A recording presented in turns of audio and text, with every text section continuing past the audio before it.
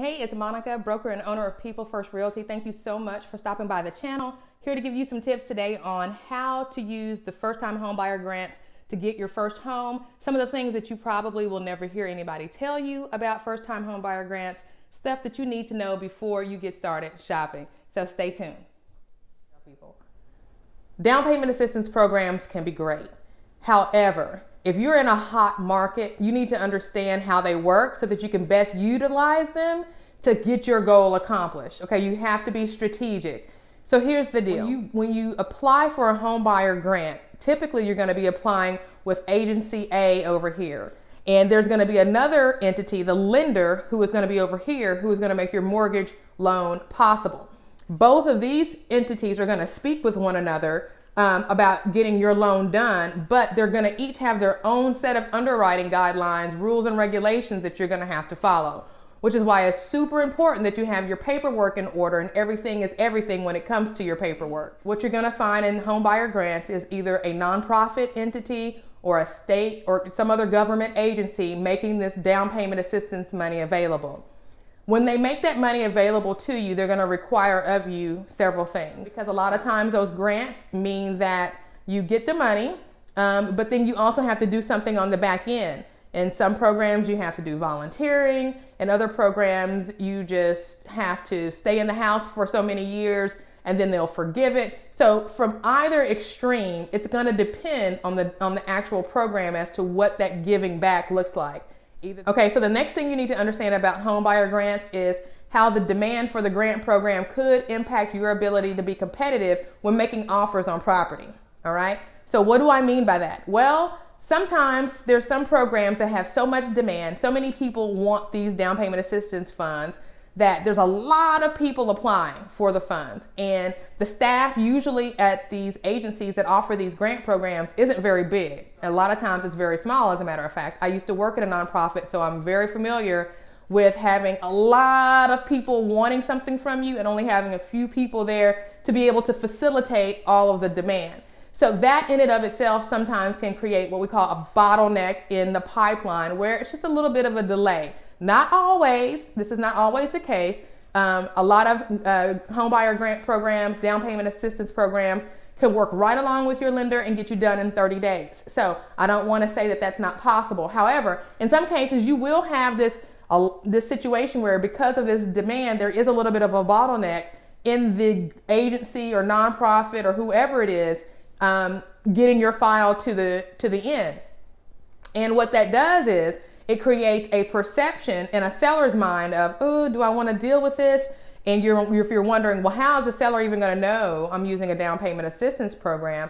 Well, they will know because it's going to be probably a part of your pre-approval process. So when it comes to being competitive in a seller's market, when you're using your first-time home buyer programs, your down payment assistance programs, you want to really understand the rules and the regulations of that program. They will give you guidance, and they will give you a real estate professional guidance as to how many days the contract needs to be written for, whether they can get it done in 30 days or 45 days or whatever. Those conversations need to be had at the very beginning of the process so that you can be strategic, especially in a hot market. You want to be able to understand what your parameters are before you get out there and start making offers and probably getting disappointed. So the first, at any rate, my point being is, if that program is saying, hey, you know, we're a little behind, it's going to be about 45 days that you'll need to write your contract for when you find the house of your dreams. Well, if you're in a hot market and you've got to write a 45-day contract, then you're going to kind of be at a disadvantage already, because you're going to have people, multiple offers. You're going to have people that are going to be offering cash, offering quick closes. And when it's a seller's market like that, you really don't have a lot of room. You know, you can't really, unless you write a compelling letter and do all these other things, which you can do. But typically in a hot market, the seller is probably going to go with the highest and best and quickest for them. You know, not always, but most of the time. So the reality of it is if you're dealing with a home buyer program that is telling you we're a little bit behind, or telling your agent, hey, we're going to need you to make sure you write a 45-day contract instead of a 30-day contract, then you probably want to go to the next thing, which I think is actually the best thing if you're going to do that in a hot market, which is focus on new construction. Okay. My recommendation, if you're going to do home buyer grant programs in a hot market, is to focus on new construction.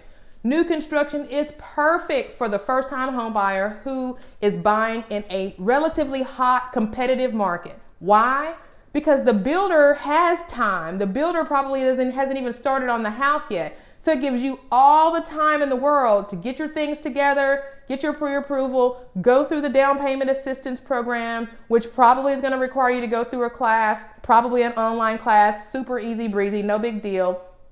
But they're going to have all these steps that you're going to have to take. Well, it's perfect for the new construction process. So I strongly encourage you, if you're in a hot market and you're going to be doing the down payment assistance programs, home buyer grants, because remember, these programs are facilitated by a nonprofit or a state agency or a city government agency that has a limited staff.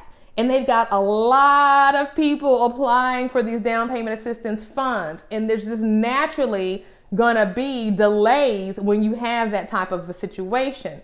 So understanding that is really to your advantage on the front end so that you can go in strategically into this hot market and turn here and focus on new construction where the builder is like, hey, it's gonna take me 90 days anyway. Not only am I gonna get the nicest, newest, okay, but I don't have to worry about competing against Tom, Dick, and Harry for the house that everybody else is going after, right? You have got to be strategic. It's all about strategy. Well, that's what I do here at People First Realty. Think outside the box. Whatever I can do, let me know. I'd love to hear from you. Call or text me anytime, and I'll look forward to seeing you on the next video. Be sure to like, comment, let me know if you have any questions, subscribe, and hit that notification bell so that you'll know the next time I upload another video. Okay, talk to you later. Peace.